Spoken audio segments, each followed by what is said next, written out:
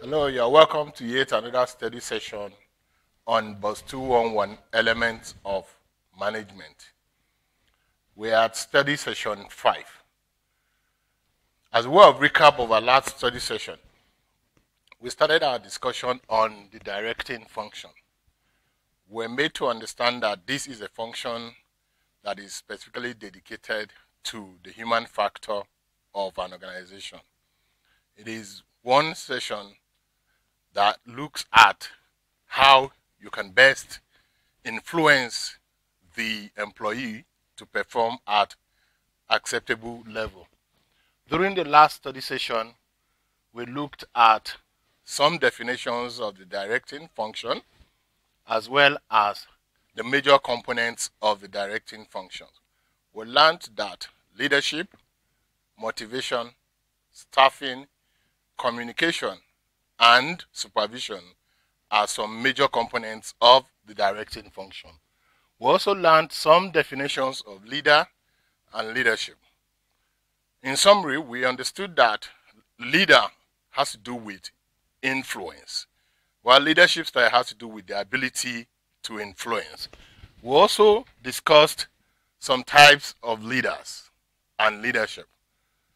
We learned that we could have a charismatic leader, that is, a leader that has some likable or charming personalities. We could have appointed leaders, that is, leaders that are selected or picked from among interested persons or from amongst the populace. We also learned that we could have traditional leaders. These are leaders that are born into royalty, leaders that are descendants of kings and queens. We also learned that we could also have situational leaders, leaders that are thrown up based on prevailing circumstances or situation. I gave you a very simple example of the very recent EndSARS protest in Nigeria sometime last year, where some persons were thrown up as leaders. We also looked at the different types of leadership style. We discussed the autocratic, the democratic, the laissez-faire or the carefree leadership styles. We also looked at the paternalistic, the transformational, transactional, as well as the situational leadership styles. These are different leadership styles that can be adopted by the manager or the owner of a business. During this study session 5, we'll be looking at another component of the directing function called staffing. As we got to know from the last study session, we're told and we learned that the human factor, the workforce, is one very significant and indispensable resource of the organization. It is a resource that cannot be done, not be done without. And so every organization should ensure at all times to always attract and retain the most appropriate in terms of number and caliber of workforce or human resource in the organization. The act or process of doing this is known as the staffing function. This function entails a whole lot of things. We'll get to discuss each one of them through the learning outcomes. This study session, at the end of it, you are expected to be able to define staffing, enumerate and explain the staffing processes or functions, highlight some importance of the staffing function. Let us start with definitions. Mohammed and Mohammed defined staffing as a function of management that provides the business or any organization with the required manpower. Bature also defined it as a process of getting the right caliber of manpower into an organization. Now, that word, right caliber, refers to the workforce or refers to the knowledge, the experience, the skills that the workforce should possess or possesses. Fayol described it as hiring and retaining a suitable workforce for the enterprise. Mayor, on his part, defined it as filling and maintaining the right persons in the positions in the organization. On our slide, we could see that an organization is hiring.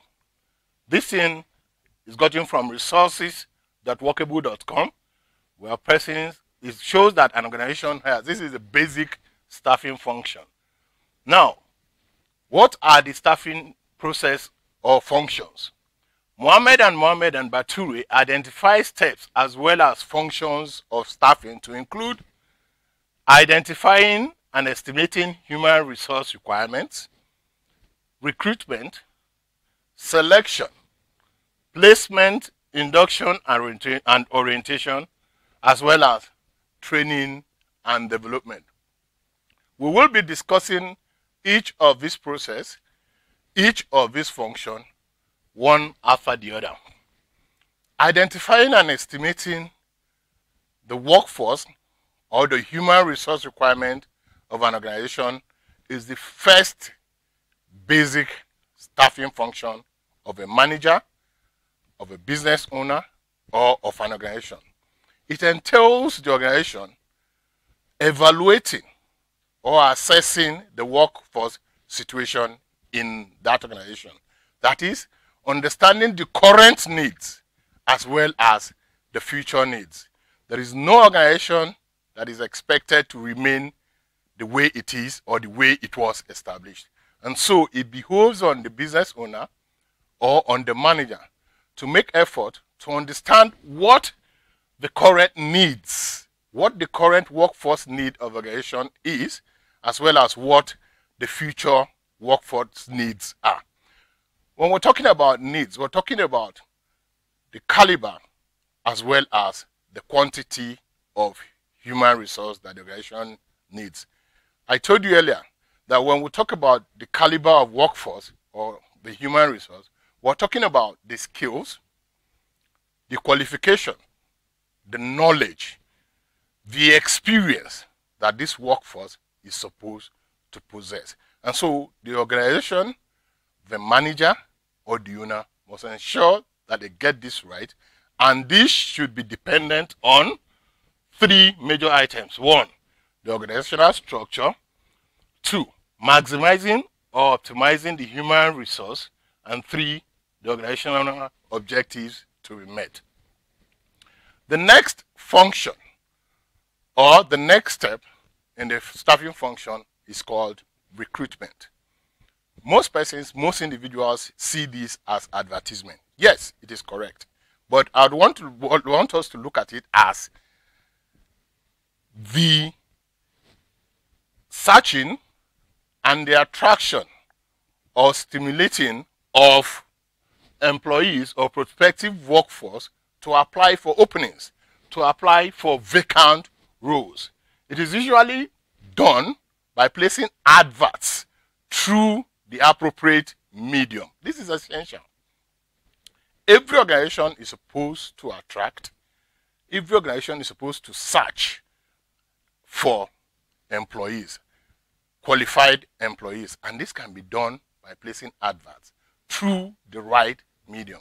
For instance, if the role is targeted at the youths, the most appropriate medium in modern times is any of the platforms, on any of the social media platforms, such as the Twitter, the Instagram, WhatsApp, To Go, Parler, Telegram, anyone you can name. These are appropriate medium for placing job adverts to get the right youths.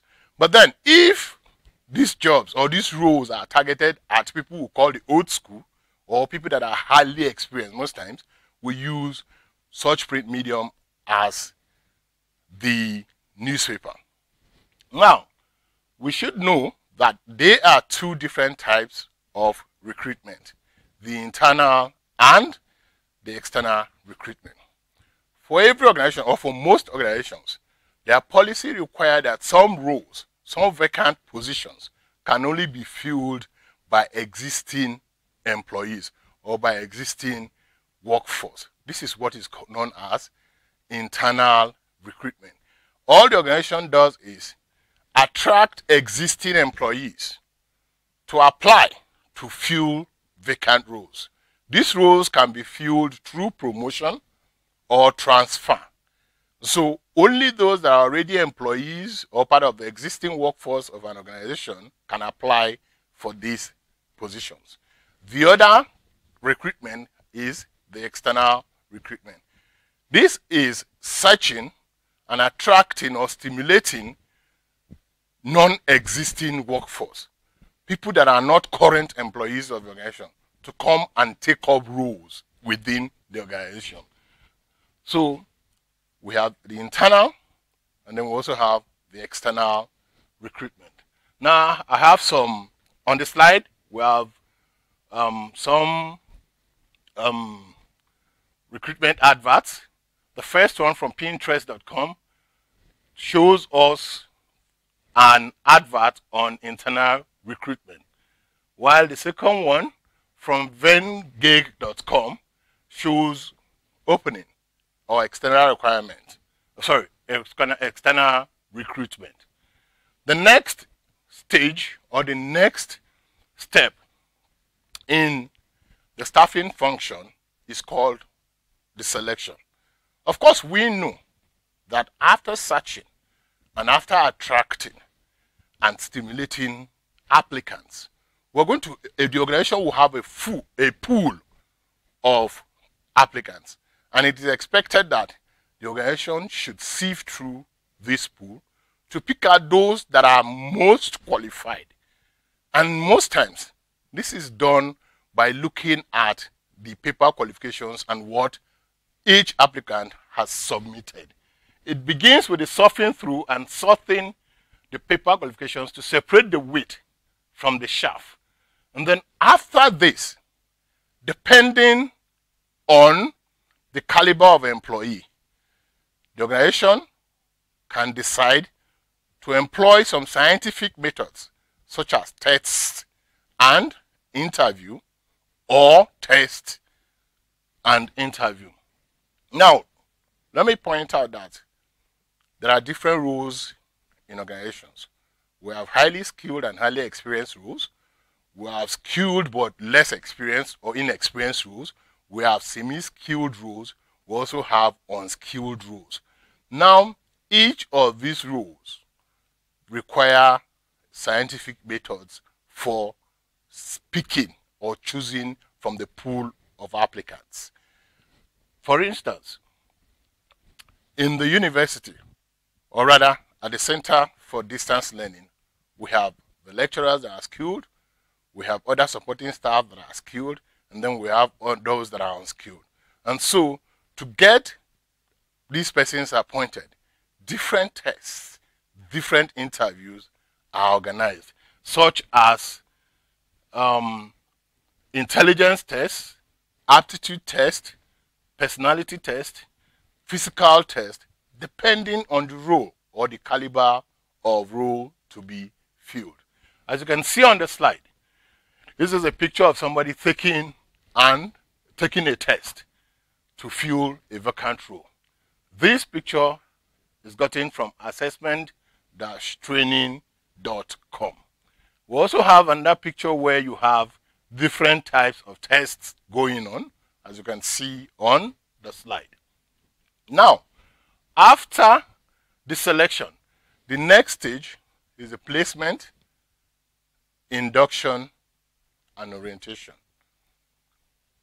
After going through the scientific process, after picking people that the organization feel best fit the vacant roles, these persons are posted through these roles.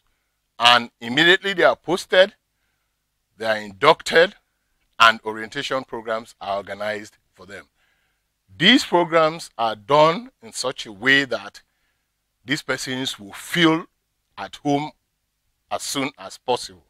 It is done to familiarize them with the different policies and happenings and how things are done within the organization. It is done to ease tension. It is done to make them feel at ease at or in the organization, it is done to grant them or give them sufficient support that will make them take off immediately. What I have on the slide is the successful candidates or applicants from the selection stages are then posted to occupy the roles they were found fit for. Subsequently, programs are organized to welcome and support them, to familiarize them with happenings and policies of the business. This is necessary to make them settle down as quickly as possible, to ease tension. In some organizations, induction and orientation may even come before placement. After the placement comes training and development. Like we said from the beginning of the session, it is all about attracting, it is all about hiring and retaining the most appropriate, the right number and caliber of employees or workforce for an organization. Now, after going through all the stages of identifying and estimating the needs of recruitment or advertisement for vacant roles to be filled, for selection and then placement, the next thing is training and development. Training and development has been used interchangeably by a lot of persons. But let me point this out. Training has to do with improving the skills of a person on the current role that person is occupying. Any employee occupying a current role undergoes training to improve his or her skill, to make him or her perform better on the current role. While development has to do with building the skills and knowledge of the workforce for future roles, probably for higher roles. What I have on the slide is, after the placement, management can decide to organize training during the induction in order to transfer relevant skills and knowledge peculiar to current roles to be occupied by the successful applicant. Furthermore, development refers to the techniques of transferring skills and knowledge for future roles to be filled by candidates. So far, so good. What we have on the board is also another picture of a training and development session going on in an organization. As we can see, there is a facilitator and then you have the employees listening. Importance of staffing.